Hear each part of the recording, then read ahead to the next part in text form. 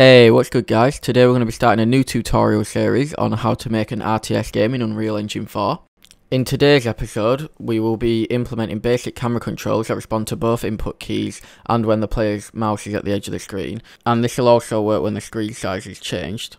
So the first thing you're going to want to do is open up Unreal Engine 4 and go to New Project to the top here, Blank, Desktop Console, Maximum Quality, no starter content, and then save it wherever you like and give it a name. We'll call it RTS Tutorial.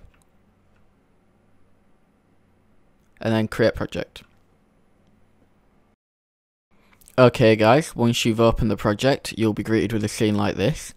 To begin, we're going to make the plane a bit bigger, as we're going to be moving the camera around a lot. So we're going to want to not fall off the edge of the map. So we'll make it a scale of X 100 and a scale of Y 100. And now you can see that we got all this plane to play with.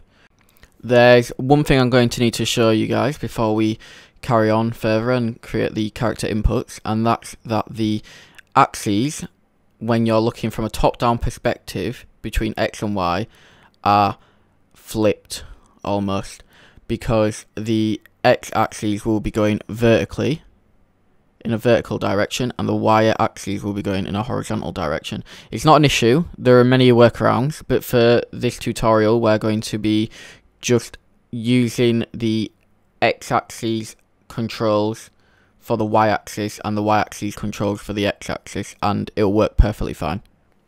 Now that that's out of the way, if you want to go to settings and then go to project settings, and then on the left you can click input and axes mapping. If we click the little plus next to it twice, we'll create two new axes mappings. Rename the first one move X axis, and we'll rename the second one move Y axis. Now we want to bind the input keys for the axes mappings. So for the X axis we want to put W, and we also want S because we're switching the controls between X and Y. That would be standard.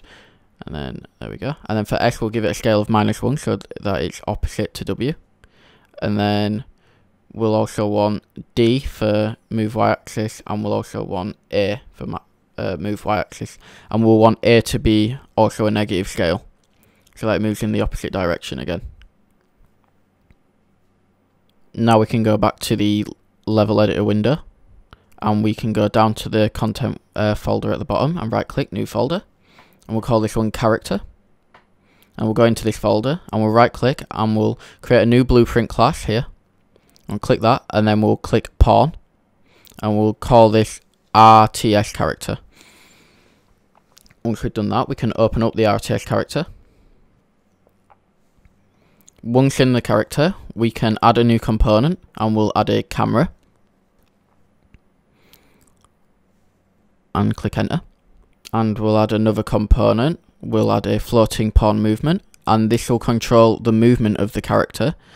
So if you want to change any way the character moves, you can do it in the floating pawn movement details. But we're going to edit the camera now. So we'll click on it and we'll rotate it on the Y axis by -90. We do this so that it will be facing down in game and we'll be able to see any units that we want to control. And that's all we need to do in the viewport window. So if we go to the event graph, we can delete all of these nodes. And we can right click and we can type move X axis and go on the axis event. And then we'll create a branch by holding B and left clicking. We'll drag that into there. And from the axis value, we'll create a float equals. And we'll select that. And if the float is equal to 0, then that means the axis value is currently 0, which means we won't add a movement input. But if it's false, then we'll drag off and we'll add movement input. And we'll make the world direction 1 in the X axis. And we'll drag the axis value into the scale value. So if S is being pressed, then that will give a negative value and the scale value will be the opposite of the X world direction. So we want to come down here. We want to right click and we want to move Y axis, axis event, and we can go back to the top and we can copy and paste all of this, and we can link it up, drag that in there and the axis value into the float equals, and the axis value into the scale value of the add movement input, and change the x-axis world direction to 0 and the y-axis to 1. Now if we click Ctrl+Shift+S to save everything, it'll want us to save the level, so we'll right click, new folder, and we'll call it levels, and we'll save the level in here, and we'll call the level 1, and we can click save. Now we can head back into the level editor window, and we can go down to the character folder, and we can right click, new blueprint class, because we want to create a game mode, and we'll select game mode base, and we'll call it RTS game mode. We can now double click this to go inside it, and we'll select the default pawn as RTS character. Now if we go, while we're at it, we'll go into the event graph and we'll get rid of the event tick, and from the event begin play, we will right click, we'll untick context sensitive, and we'll search show mouse cursor. There it is, and we'll select set show mouse cursor, and we'll connect the event begin play to this, and for the target we'll want the player controller, so we'll get player controller, and we'll drag that in, and then we shall select show mouse cursor as true, and now we can compile and go back into the level editor window. We can go into world settings on the right, and as game mode override we'll drag in the RTS game mode into there, and now if we click play, we should be able to see the plane and move the character with the WASD keys, and we can mix and match them so that we can move in diagonal directions. Now once that's done, we'll want to add the mouse control so that the character can move when the mouse is at the edges of the screen, just like in any other RTS game. So we'll go back into the RTS character. Now we can set up the mouse controls to move the camera. This will be a bit more complex than before, and it'll involve a bit of maths. I'll try to explain it the best I can. It does help if you understand it, but it doesn't matter if not, because it'll still work the same way. The reason for the maths is that we'll want a scale value for the add movement input so that it moves smoothly depending on how far into the edge of the screen the mouse is. For this we'll want to create a function, so if we come over here to the left of the screen and we go over to functions and we press the plus arrow, we'll create one, and we'll call it calculate scale. And we'll click enter. Once that's created, we'll go over to the right to inputs, we'll click add input, and we'll call this one mouse axis value, and we'll make it a float. Then we'll add another, and we'll call this one viewport axis value, and then we'll also add an output, and this will be scale, and it'll also be a float. So we'll compile that and save. And if we go into the event graph, we can now add some nodes in case the condition is true. So we'll add the function in of calculate scale from the left, and we'll drag the true condition into there. And then off of here, we'll add movement input. And this time the scale value will be equal to the scale from the function. And we will make the world direction 1 again. Okay, now we'll need to get the mouse axis value and the viewport axis value, so we'll right click, get player controller, drag that to the side a bit, and we'll drag off of here, get mouse position, there you go. And because we swapped the input axis controls around earlier, we'll do the same for the mouse controls, so the mouse axis value will be equal to the mouse location Y. And now we can right click, get viewport size, and we can right click on this value and split struct pin. This is to get the X and the Y value. We only want the Y value, so we'll drag that into viewport axis value.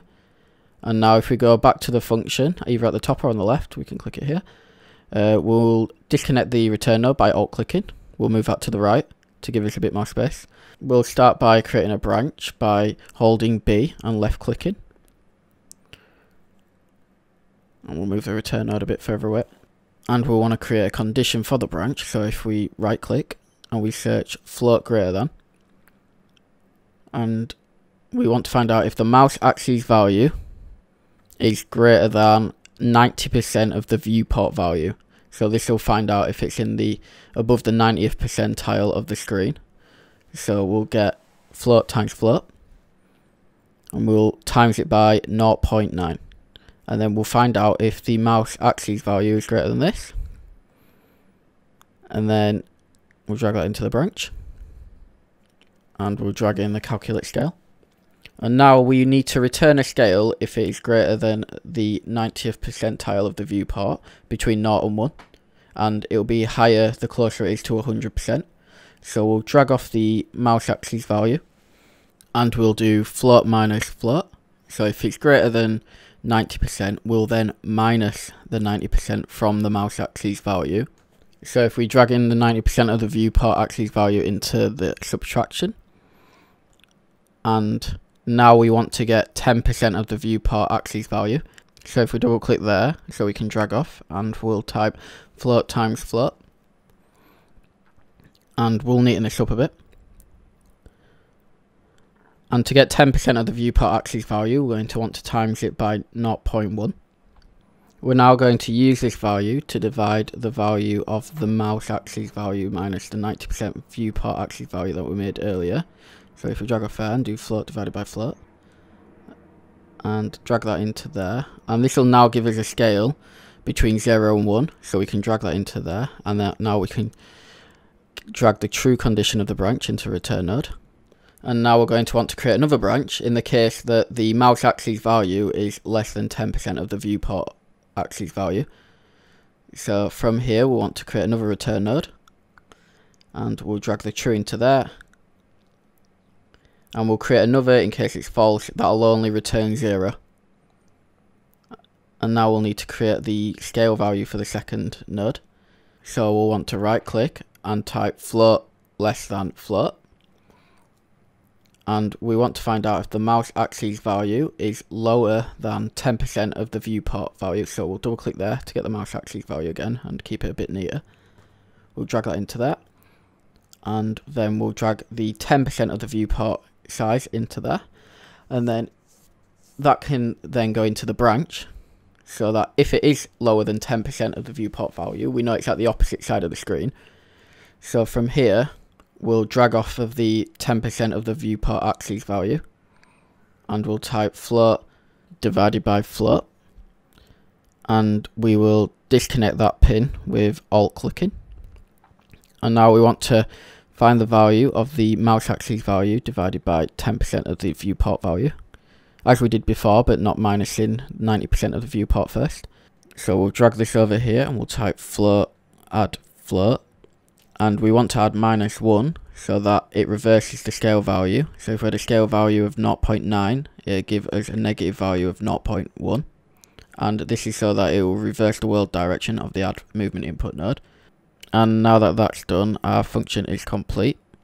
So it'll return a negative or positive float depending on the axis value.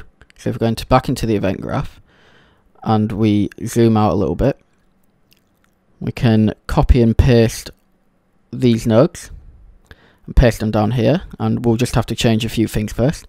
So if we drag the true condition into the function and we change the world direction to 1 in the Y direction, and then we change over the Y values to the X values to pass to the function, and now that should work perfectly. But there is an issue with the beginning X value, and that's that the Y location of the viewport is calculated from the top left downwards. So to make the function work, we're going to want to reverse this value, but it's easy enough to do if we just right click and do float minus float, and then we are going to minus the mouse position Y from the viewport size Y, and then we can drag that into the mouse axis value, and that should all work perfectly.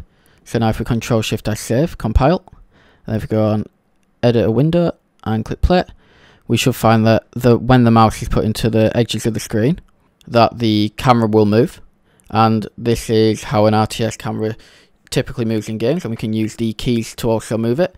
And that is basically it for today's tutorial. And now that that's out of the way, in the next episode we can go over tilt in the camera and also zoom in, and this is to create a more in-depth character control. If the video helped you anyway, please hit that like and subscribe button. It helps me a lot, especially seeing as I've only just recently started this channel. It helps me get noticed a bit more. And I know the maths in today's episode has been a bit awkward, so if you have any questions about that or any other aspect of the tutorial, just leave it in the comments below. I'm happy to answer any and all questions. And that about wraps it up for today, so I'll hopefully see you all in the next episode. So yeah, have a great day, guys.